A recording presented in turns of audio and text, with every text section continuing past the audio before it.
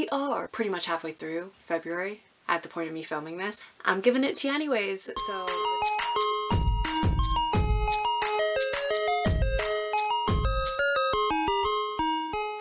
Everybody, it's your girl Jay, and today I am here with my February TBR for 2023. If you are new to this channel, then you don't know this, but my mom actually picks my TBR, and the books that go along with it always have a fun little theme. So this month's theme are things that bring off brightness or light, because we were having a conversation and it was very gloomy and gross outside, and my mom was saying that when weather is gloomy and gross out, then it makes your mood go down, because I was saying how I had no motivation to do things. It was like a whole thing. So she chose things that give off light, because that means that it's bright out and that you're in a better mood. It makes sense in her head, so just go along with it. But without further ado, let us get started. The first book she chose is Flame in the Mist by Renee Ahdieh, because flame is very bright. This has been on my TBR for far too long, just like a lot of the books that are on this list, because she keeps putting them on and then I don't read them because I very rarely follow TBRs because I suck at that. But this follows the only daughter of a very prominent samurai who gets married off to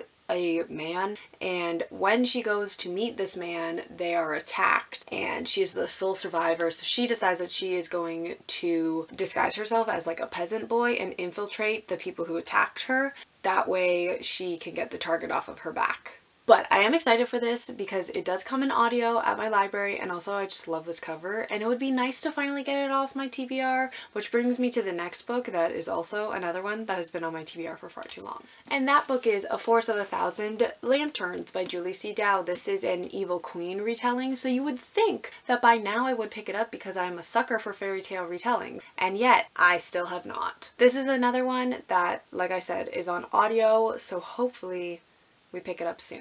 This is also apparently the month of Renee Ahdieh books, because she picked another one, which is The Wrath in the Dawn, because dawn is when the light comes, you know, the sun is rising. But this one is an 1,000 Nights retelling, so again, I really should have picked it up by now. And I also own the second book, so if I like this one, then I can go straight into the second one. And I believe this is another one that is on audio. I also think that it just has very pretty end pages, so it would be nice, you know, to actually pick it up. But next up is one that I'm actually very excited to pick up. It is Aurora Rising by Amy Kaufman and Jake Kristoff.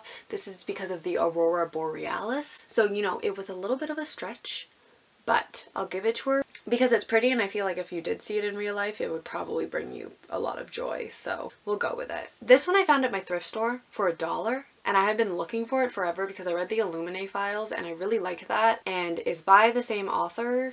So I was like, yeah, it's gonna be great. It's gonna be just like it. And I thought that it was going to have a bunch of the like mixed media like it did in the Illuminae files, but I mean, it does have like some in there, but definitely nothing like how it is in the other series. But hopefully we like this one. I believe this is another one that's on audiobook. Next up, she chose Defy the Stars by Claudia Gray. I read a Claudia Gray before, but that was back in like 2017 when I first started my channel. I don't remember what it was about. I want to say werewolves, but I don't think that's right. I remember it was like a blue cover with a girl walking away. I probably still own it. Do I know where it is? No. But this one follows a soldier in space and then an AI, and they have to team up to like fight the galactic something. I don't know. But I do know it takes place in space and that there is an AI and a soldier.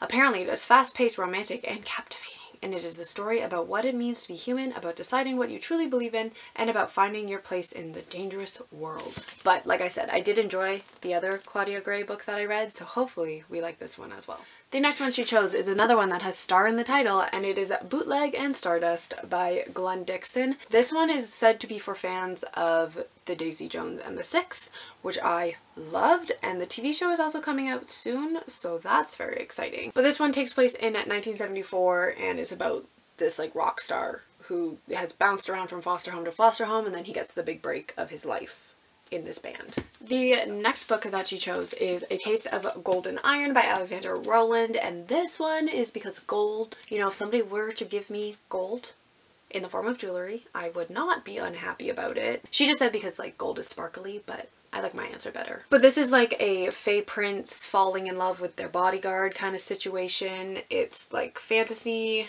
It says that it is a delicious tangle of romance, fealty, and dangerous politics. So we do love romance. We do love dangerous things. Not so much politics, but that's okay.